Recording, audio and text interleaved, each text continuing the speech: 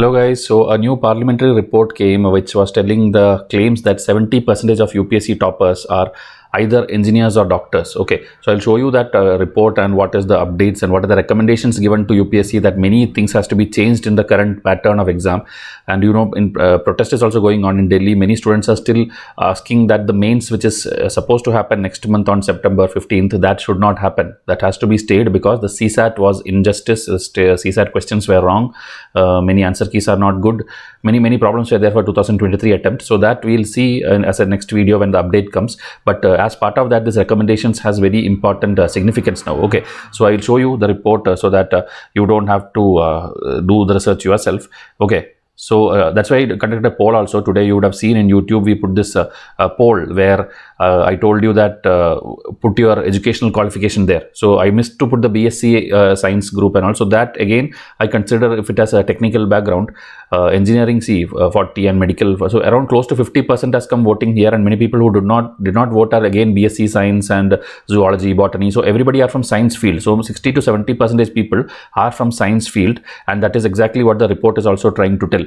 Okay, so here if you see, high number of engineers getting selected in civil services review selection process recommends Parliament panel. Okay, so that Parliament panel exact report of who gave this report or where it is, that also I will tell you. Okay, this is the 131st report titled Review of Functioning of Recruitment Organizations of Government of India. So that it's not about UPSC alone. UPSC, SSC, NRA, National Recruiting Agency, IBPS which conducts the banking exam, everything they have given recommendations. Okay, but we will focus on the UPSC specific recommendations which is being given in this particular thing. Okay, so let me just pull out data. Just give me a minute.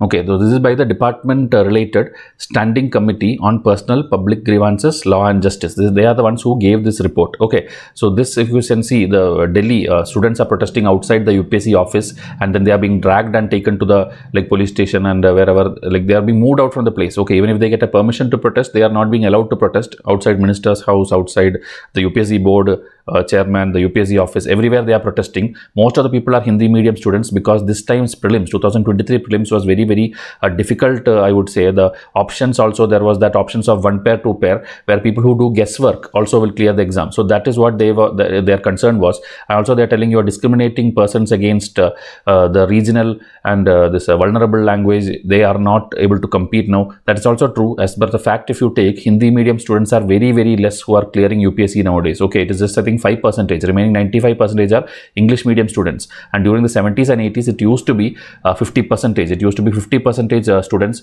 who used to clear UPSC, and that is why they are all protesting on the road. And not only protesting, they are even showing the question paper and marking each question. Their comparison, they are done enough research. They're telling that this particular question is taken from this IIT book, this is taken from the CAT preparation textbooks. So how are you expecting UPSC students to clear this when the syllabus tells that only 10 standard level maths is required? So he is pointing out each and every question. This video is there in YouTube. You can search the protest going on. And now because the CAT means not the CAT exam, the Central Administrative Tribunal, they went, they gave their case, they gave valid points, but there was no reply from UPSC, or whatever they gave was that we are doing everything correctly only. You are expected to do such questions.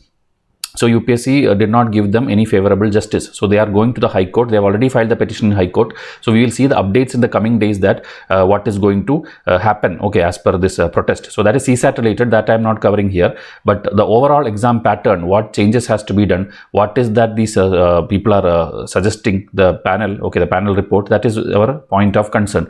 So Standing Committee report summary. Okay, this in the PRS website, where I show you all the bills. There itself everything is available. So here if you see, it is August 3 that this report came out, and it is examining the present working procedure of UPSC, SSC, NRA, CAPF and IBPS. Okay, so the panel highlighted that over 70% candidates selected through the civil service exam in recent years hailed from technical or medical background. Okay, so the country is losing exceptional doctors and engineers, meaning those who are ideally supposed to become engineers or doctors, they are getting allured towards the civil service job, and they are going towards there. They they all want to become that, because IAS and IPS is like glamorized too much in the last few years, especially from 2015 onwards. You can see the toppers are in the media, in interviews, in like inaugurating things. They are everywhere. Okay, they are like celebrities now. So that is the reason many people, instead of becoming engineer or doctor or any other profession, they are all trying to become civil servants. Okay, and that is the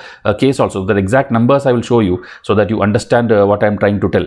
And also, you know, whoever engineers are there within India, they are not getting jobs here. They are all, maybe they are not, even if the job is there, they want to move out to USA or any other countries, and so they are serving there, okay, in Microsoft and in many other companies. So that is the reason we Indians are not getting proper engineers. The numbers, if you take from 2011 to 2021, 1,000 people, around 1,000 people is the one who are selected in UPSC. Within that also, if you see the number of engineering candidate and the number of medical candidate and the humanities background candidate, it is shown here. Okay, so 46% was the count of engineering. That has now reached 65% in 2020. Okay, and the medical has reduced. Medical from 14%, it has become 4%. The humanities is like 27%. And 2012, if you see, 40% people were from humanities background, but now it is just 23%. Okay, and now in 2023 and all, when you take the newer list, it will be even lesser. So this is a concern which the parliament has noted, and many people are raising concerns. So we can expect changes, but not in the immediate attempt. That will never happen. UPSC never does a change like, okay, because you are already preparing for the exam. So the February notification, they will not do any drastic changes. Okay, but we can expect that in the future some of these recommendations will be taken. There are many recommendations. The last one, which I will tell in the end of this video, is the most important one, which I also feel should get implemented. Okay, that we'll reach there. So the data pertaining to the educational background of candidates selected through the civil service exams from 2011 to 20 shows this, which I showed you already: 46 to 65 engineering, 14 to 4 in medical, and then the humanities is fluctuating between 23 and 28, with 40% being the highest in 2012. Okay, so in 2020 also 23%. That's the numbers which I showed. Now in that PDF, it is shown about the recruitment timeline. You know that I told you it's not 1 year which you give for the exam, it is 2 years. Already now my students are preparing for 2023-24 exam. They are giving 1 year till the prelims date, which is on May 26, 2024. After that, again 1 year is there for the mains and the interview and the final result, again 1 year. So 2 years starting from today you are giving for one attempt. So the parliamentary committee is telling that you should finish off these exams faster. It should be like within 6 months you should finish off the exams. You should not take this much time, because a lot of financial loss is there, a lot of human resource you are using. So that kind of points are written about the timeline. Okay, or conduct computer based exam like how SSC and other people are conducting. Okay, like that for NRA and pattern and all, I am not discussing because this is not UPSC specific. Okay, then technical stream, 70% are from technical stream. Then Agniveer scheme, which came few years back, there also some problems are there, where percentage of people recruited like only for 4 years you are recruiting, like there are many problems are there. Okay, and then the women and transgender inclusion in the CAPF, there also some concerns are there. So these are all because it's not specific to UPSC, I will not be discussing here. Okay, IBPS exam centers to be increased. The staff vacancy, like there's a staff shortage in SSC around 39%, that you have to improve. These are general recommendations. Okay, so now when it comes to UPSC, 1,000 candidates are selected every year into 19 different services. It is not IAS, IPS, IFS, but most of you would be trying for only that, will be trying for only IAS, IPS and IFS. And some people, I know many students who don't even know what is the difference between an IAS job and IPS job. They don't know, meaning that is what they're preparing for, and they don't know. Then imagine, suppose that person who wanted rank 1 or rank 100, they got rank 900. They will be getting IRS, they will be getting some administrator or some accounting job, or some in the railways, they'll be getting something else. Any of the other 16 services which are there with the same exam, you'll be getting that.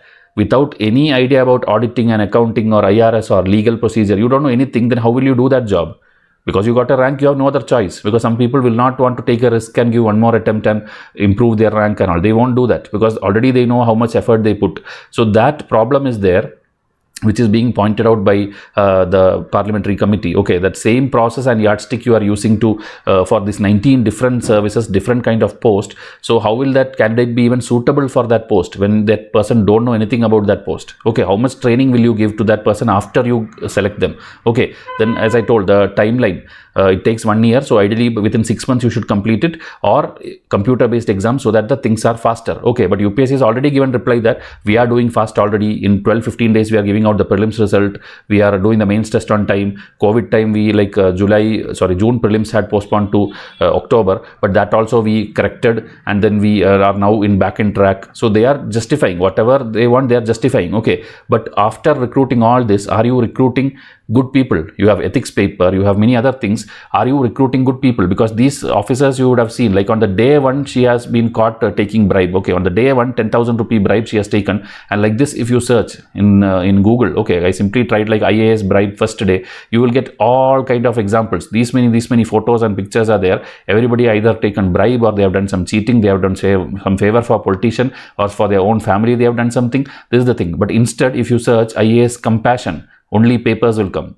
Okay, only answer papers will come, only motivational quotes will come, only coaching classes will come. There is no actual examples of where IAS or IPS people are actually compassionate. Okay, so that is where the value of ethics paper is like being questioned. Okay, are we actually doing something which is correct? Are the board recruiting the right people? So these kind of questions are coming, and along with that, you know, IAS means what? It is a DM also. It is a post with a quasi-judicial function. That is, you are a district magistrate. But do any of these people know the act properly, the bills properly, justice, law and order, anything properly? Do you know that? You are preparing for this exam. Do you know anything about the legality, or where is your panchayat? What is happening near you? How are laws being framed? How is the fund coming from the center? Most of you don't know anything. So UPSC should include a little bit about legal understanding also. They should test the students on that also. Like that, recommendations have come. Okay, people should be having, first thing is human touch and empathy should be there. Another thing is that you should be having the knowledge of law and order situation, understanding legal matter, because it is a quasi-judicial post as well. Okay, that is another recommendation. Now about the answer key, and the most important one, which I also support, the prelims which happened now in 2023, we don't have the answer key. Okay, UPSC never publishes it. UPSC will publish it after 1 year, when the 2024 prelims is going to happen. 1 week before that, they will publish it. Okay, so by that time, many students who are now protesting, they don't have proper clarity whether what I did was correct or wrong. Where did I get negative marking? Did I fail in CSAT? That also is not told. Whether you are failing in CSAT or whether you are failing in the morning paper, nothing you know. Okay, how many marks you lost, you don't know. So that recommendation which they gave, that the answer key should be given along with your prelims result itself, I too support this. Okay, this has to come. I know you also want it. If you want to tell in comment section, okay, we want to see how many people want this.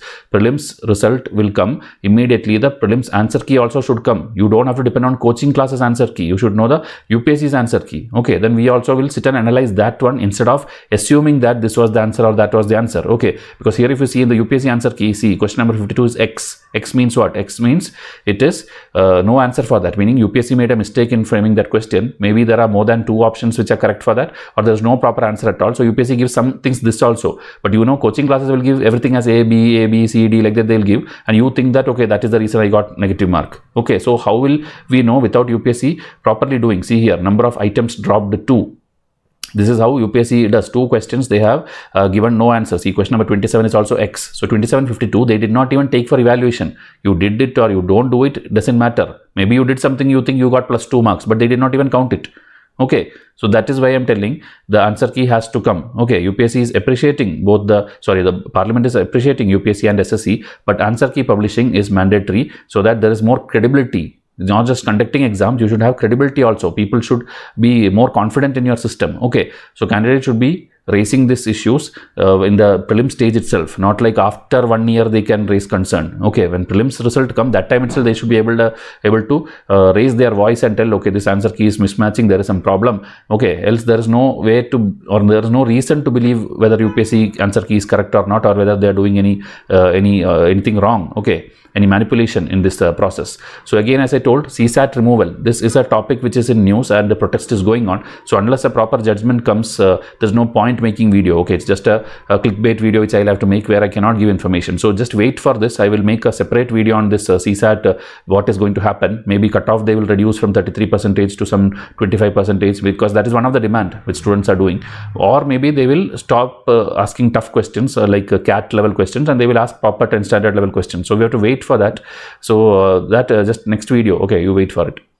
And if you need the current affair packs, which I told this week it is ending, please WhatsApp me, because after this we will not be able to give you the offer price. Okay, there is the combo packs also where you want to buy up to to 5 years, last 5 years, which will help you in all the exams. Okay, our daily editorial video plus current affair magazine will suffice for any exam you are giving in this country. Okay, where news item or current affair is involved, our materials will suffice. Okay, along with daily editorial videos, which are free. This PDFs you have to buy at a price. So just WhatsApp me. I'll tell you how to enroll. And also the 2024 test series is also ending. Please come and stay in touch in my WhatsApp and Instagram, because that is where we do all the announcements, including the goodies which we'll be giving out from Gandhi Jayanti onwards. Okay, so come and WhatsApp me. This is the number given. Thank you and have a nice day.